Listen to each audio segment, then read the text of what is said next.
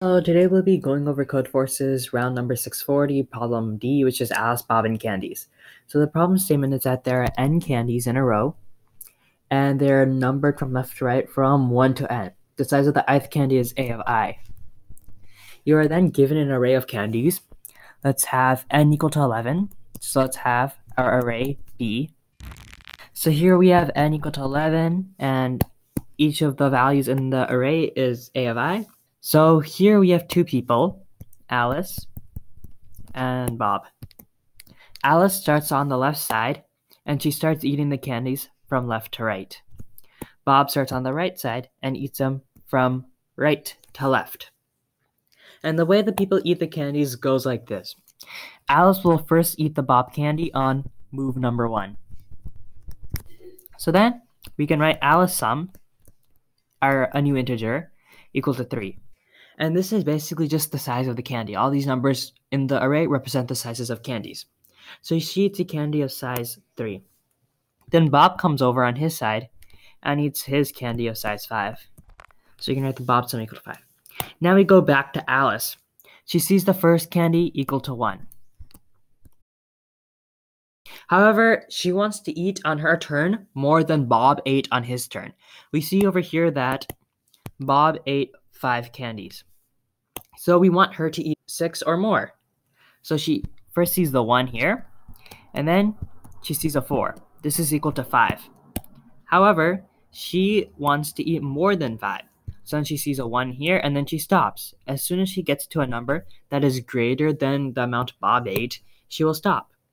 So she's eaten 1 plus 4 plus 1, which equals to 6 candies. And this is move 3. This here was move 2. Now we move on to Bob's side of things. So now Bob wants to eat candies of size more than 6. So he first sees the 3. 3 is less than 6. So he goes to the next one, which is the 5. And 3 plus 5 equals 8. This is move number 4. If we keep going on, we'll see that Alice will end up eating the 5 and the 9 over here, which becomes move 5.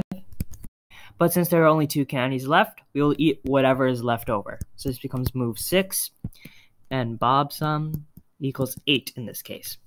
So summing these up, we get Alice sum equals 3 plus 6 plus 14, which is 23. Bob's sum becomes 5 plus 8 plus 8, which becomes 21. And the number of moves we see goes all the way up to here of 6. So there are 6 moves. So this is what we want to print out. Now let's move on to how we're going to code the solution. So we start out with our integer t, which is the number of test cases, and we can print into it. Then we can create a for loop for each test case. From here we have our integer n, which is the size of the array, which we'll have. We can input into n, and then we can create a vector of candies. And the reason why we have a vector is because after we eat each candy, we are going to remove it from the vector, so we do not count it over again. Now after this, we are going to input into the vector.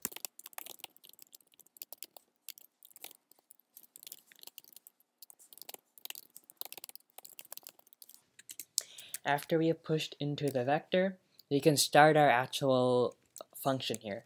So we'll have a few variables. Int Alice sum equal to 0.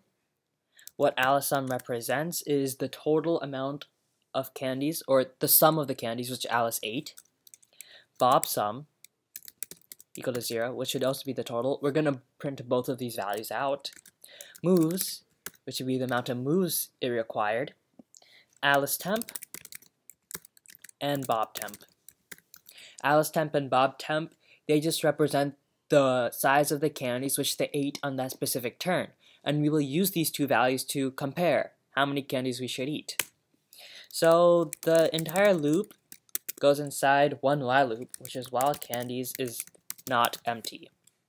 So while there are still candies, we want to keep on eating.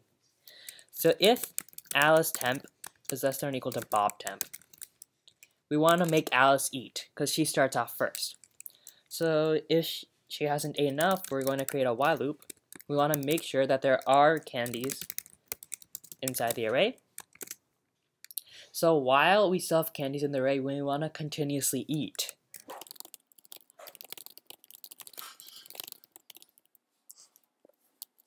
As we eat, we want to erase the candies from the beginning of the array because we've already eaten them.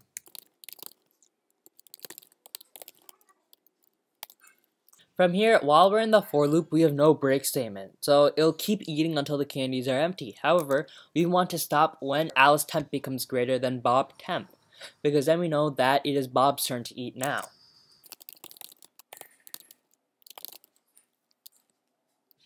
At the end of this, we know that we want to increment our moves counter by 1, and then we can set Bob temp equal to 0. This is so that on Bob's turn, he starts out at 0 candies eaten. So you want to set his equal to 0. And then we're going to continuously increment it by the amount of candies to pass Alice's sum on his turn. So what we can do is we can essentially copy and paste this out. And from here, we can just change our values. If Bob temp is less than Alice temp, now we know it's Bob's turn. While candies are not empty, Bob sum and Bob temp. And then here we are going to erase the last candy. So a simple way to do this is we can do pop back.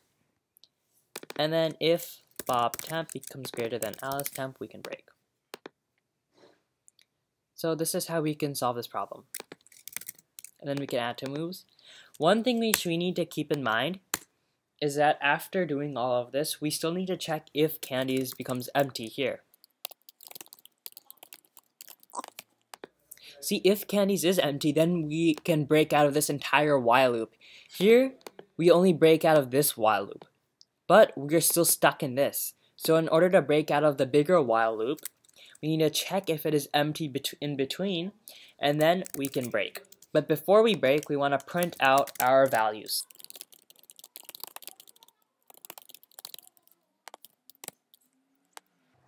So we can place this before and after all of our statements. And now, at the end we can have our general return 0 statement, and after we print everything out, after we've gone through the entire while loop over here, we want to set moves equal to 0. One more thing which we need to keep in mind is over here, after we have Bob eat his candies, we want to set Alice temp equal to 0. So that way, Alice temp is 0 when it comes up here. So then we can easily calculate Alice's moves, because Bob temp will still be saved, but Alice temp will be set to 0. And once you submit it, you will see that it is accepted.